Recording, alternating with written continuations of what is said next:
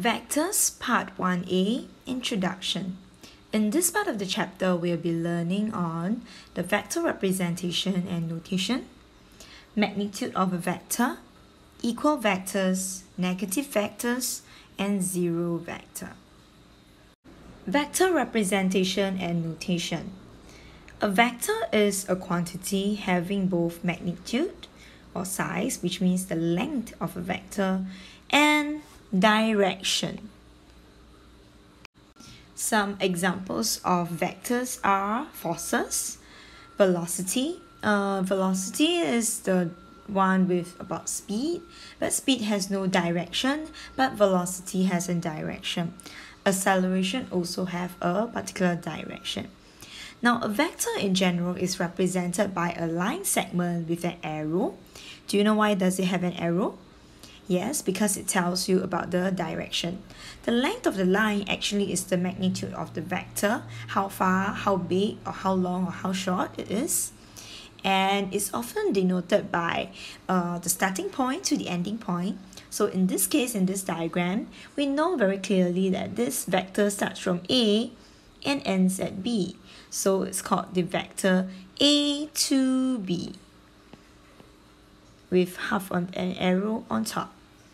Or alternatively, sometimes when we write it in our plain form on paper, we will write it as vector A with a letter, small a, and with the curl at the bottom. So it needs to have roller skates in order to move, right? So this one is like its roller skate.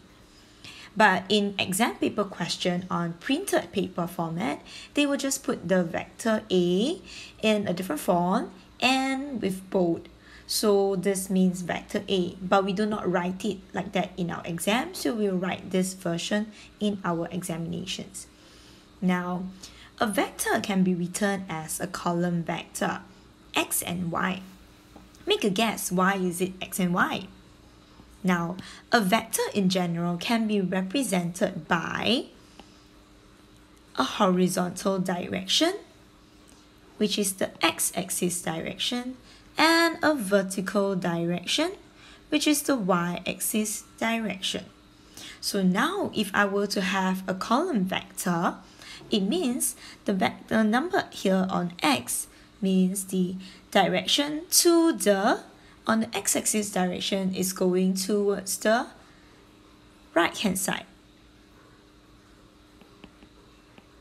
If it's positive, it's going to the right. Or if it's negative, it means it's moving to the left-hand side.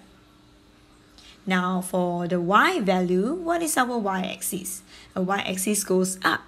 So for a positive number here, it will give you a direction that is moving upwards.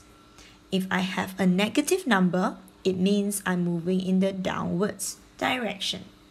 So for example, vector 2, -3 will means 2 units in the x-axis direction and -3 units, which means going down, in the y direction. So for example, over here in my magnitude, if I were to have AB, starting from A to move towards B, I can actually have A to move a couple of units. So moving in the x-axis number of units direction, followed by going in the upwards direction, the y number of units, and they will form a right angle triangle. So how do you think I can actually find the magnitude of AB? If, for example, let's say x is 4 units and y is, let's say, 3 units, how will I be able to find the length of AB? Well, I can apply the Pythagoras theorem. And in this case, the length of AB will have a magnitude of 5 units. That brings us to the next part of the topic, a magnitude of the vectors. Magnitude of the vector is actually given by the length of the line segment. Now, how do we indicate magnitude? Magnitude of a vector can be represented by A to B, the vector A, starting at A, ending at B, I find the absolute length, which means the magnitude. So I'm not going to have a negative length, I'll just only take the absolute positive value. Or I can have vector written from A on roller skates, and with the two lines, the absolute value, so it's magnitude. Or in printed form, what they can do, they will bold it and print it this way, and with a magnitude. Okay, so for example, we have this. How do we find the magnitude of the length of this line segment? Let's say, for example, A to B is given in the column vector 12 and 5. For example, what does that mean?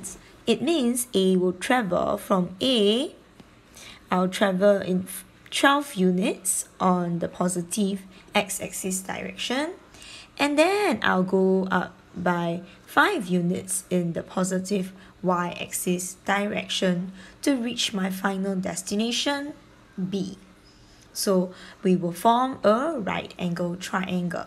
How do we find the magnitude of such a vector? We use the Pythagoras theorem. So for example, in this case, AB will have a magnitude of square root of x squared plus y squared, 12 squared plus 5 squared, which gives me 13. No cm or whichever, but it's just units. Let's try other properties. Equal vectors or equivalent vectors. Now, where can we see such kind of equal vectors? What are they used for? Before we begin to look at some of the questions, we have to know that for equal vectors, they must have two conditions. Number one, they must have the same magnitude. That means the same length itself. And they must have the same direction. So the arrow must point in the same way. And if they have the same direction, usually they are parallel. But parallel vectors can have different length. But for equal vectors, they must have the same length. So here are the two conditions. Number one, same magnitude. Number two, same direction. For example here, if AB is equals to CD, then the length of AB, which is the magnitude of AB, must be the same as the magnitude of CD. And not only that, I know that the line AB must be parallel. That means they will have the same kind of gradient, parallel to each other. AB will be parallel to CD. So where do we often see equal vectors? Equal vectors are very common in this particular shape over here. It's a parallelogram. Okay, so for example, if I were to give you that AB is equals to CD and AB is 2, the column vector 2, 3, then CD will be the column vector 2, 3. One thing to take note down here, usually students sometimes they like to write 2 over 3. Now this is not a fraction. Okay, please do not do so when you are writing column vectors. This is supposed to be just 2 at the x value and 3 at the y value. So CD will be the same, exactly equals to AB. Now given in example 2, you have a parallelogram. Now parallelogram gives you not only parallel lines, they also have the same length. So in this case, we know that AB will have an equal length and same direction as DC. So in this case, A to B, this vector will be equals to D to C. Can I write AB to be equals to CD? Well, in this case, the answer is no. Why is that so? Because CD is in a different direction from AB. We have A to point B. So we must also start with D to C. They must move in the same direction. Now, can you name the other pair of equal vectors? For example, if I were to have D to A, then this vector will be equals to C to B. Have you gotten the answer? Let's try one of the questions in order for us to use the concept on equal vectors. In this following diagram, A, B, C, D, E, F is a regular hexagon. What is so special about a regular hexagon?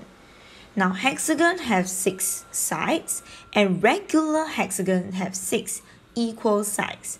That means I have 6 equal length, where ED will be equals to AB and the rest.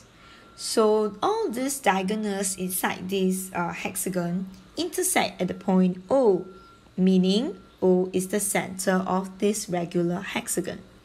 Find the vectors which are equals to AB.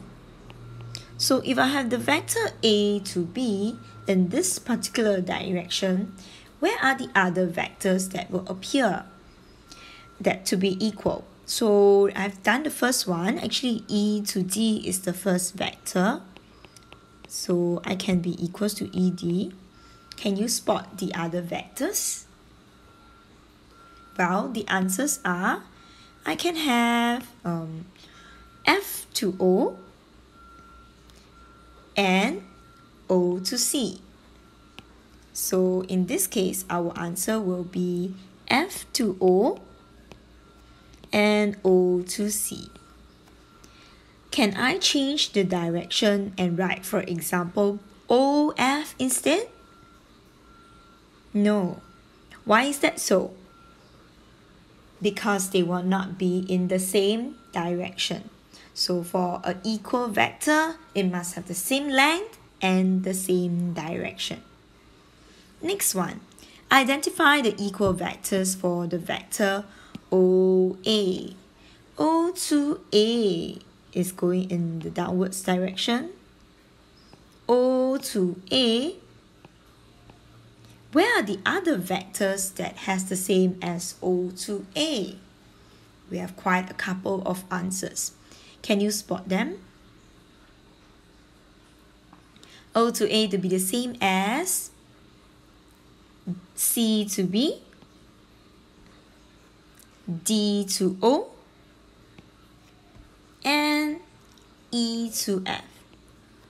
Are there any more answers? So let me write them down. So OA is the same as equals to C to B, D to O, and E to F. Can I write them in a different manner, different direction?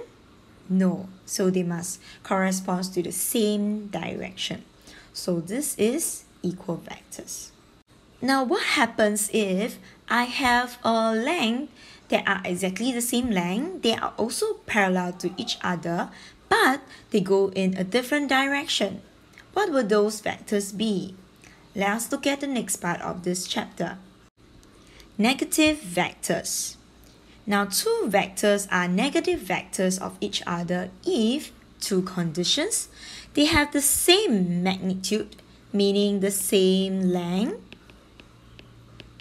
but they are in the opposite direction of each other, but they are still parallel, but just that they are going in the opposite direction, the reverse.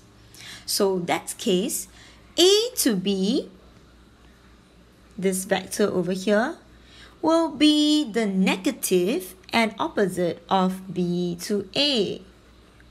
So what do we have? AB will be equals to the negative of BA. and vice versa, BA will be the negative of AB. So if AB is a vector A on roller skates, then B to A is negative A. Remember, we have vectors in the column vector form. So if A to B is given to be 2 units on the x-axis and negative 3 units on the y-axis, then what will BA be? It will come in the opposite direction. That means from 2, it will change to negative 2. And from negative 3, it will change to positive 3. So this is BA. Now, there is one particular vector that everyone loves. So this is called a zero vector or a null vector. A vector with no magnitude and no direction. Now, some students will say, why would we need to learn to use this? Because this is quite useless. But now, in terms of vectors, this is not true. For example, I can have a starting point A. Let's say from Ang Mo Kio, I travel to the point B, Bedok, and then I go to Changi Airport, and then maybe I go back to Daimaru, the shopping center, or somewhere else, or whichever. So in this case, if I were to travel from A to B, I will have the vector AB, B to C, and then C to D. And if eventually I were to go and come back to A, I'm actually starting at A and ending at the point A itself. Although the resultant, that means the final, the resultant vector is a zero vector, represented by O with a roller skates. But that doesn't mean that I did not travel at all. I can have other vectors in this relationship. So this can help me to solve some of the word problems that are going to come up in a later while. Alright, so please bear in mind what is the zero vector. Up next, we'll do the next few part of the vectors, including some of the calculations over here. Now, take a quick break before we come back to part 2.